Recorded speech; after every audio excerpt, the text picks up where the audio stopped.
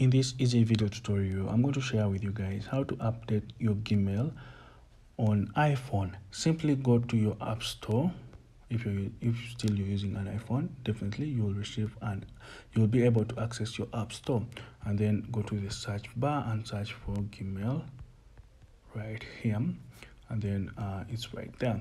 So guys, as you can see, my Gmail is outdated, and if you'd like to update it, just tap on update right there, and then it's going to update successfully, and then you'll receive new features on your Gmail app. And as well, if your email is outdated, simply just do that. If you're Google Chrome, still just do that, and definitely you will go ahead and receive new features on your Gmail app.